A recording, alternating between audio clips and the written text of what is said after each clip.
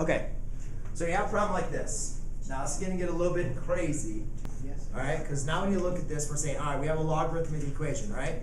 So the one thing Miss McLogan said you could do was look to transfer to exponential form, or look to exponentiate both sides to get rid of the logs.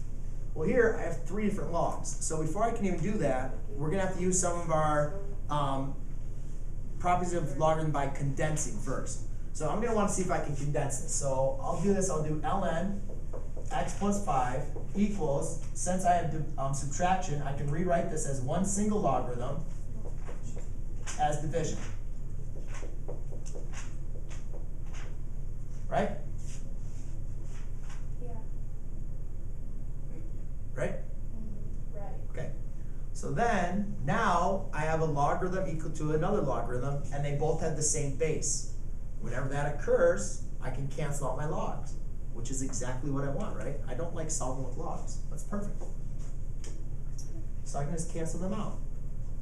Now I have x plus 5 equals x minus 1 over x plus 1. So if you guys remember, I think we did a review problem like this a while back, and I told you guys, remember, do all your review problems? Because guess what? This is review. This is stuff you guys should have already practiced and known. So if you guys aren't doing those review problems, you're going to forget how to solve from here. So remember, whenever you have something on the bottom as a fraction, we need to get rid of that, right? So you're going to multiply by x plus 1 on both sides. Well, those are going to cancel out, and we're left with a binomial times a binomial. So we could use our FOIL, right? So I get x squared plus 6x plus 5 equals x minus 1.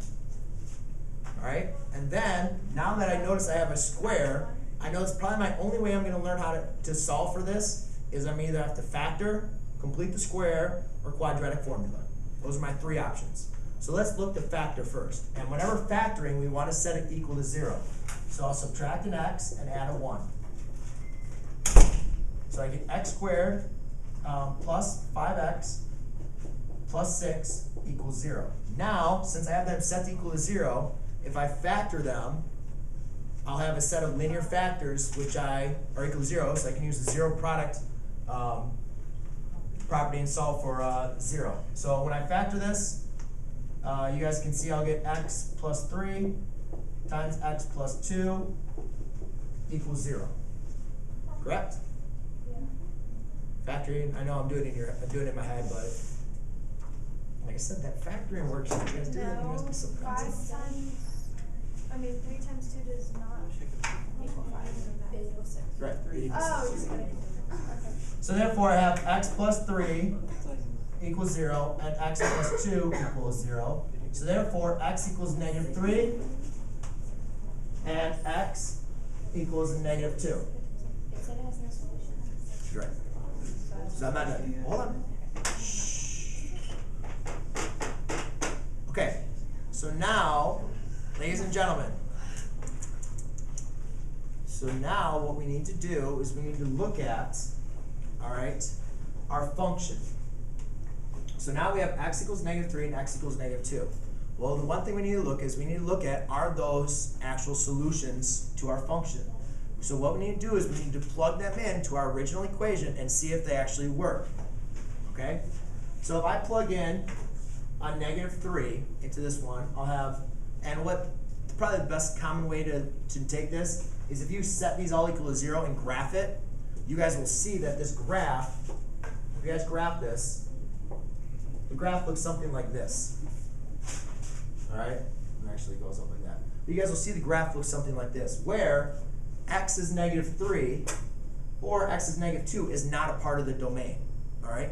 The other way you guys can check this is if you plug in a negative 3 in for over here, what you'll get is ln of x of negative 3 minus 1, which is ln of negative 4. So type that in your calculator and try to evaluate for a negative logarithm. Can't. You can't. And the reason why is, what was our parent graph? The parent graph looks like this, right? Yeah. Are any x values negative? No. Okay? So you guys can't evaluate for a negative logarithm. So make sure when you guys are doing these and you're using, some factoring techniques, or anytime really that you're dealing with logarithms, you want to double check, plug your answer back into your equation, make sure that you have that you're dealing with, that you have actual solutions, okay? Because it is going to be possible that some will be extraneous and some will be actual solutions, okay?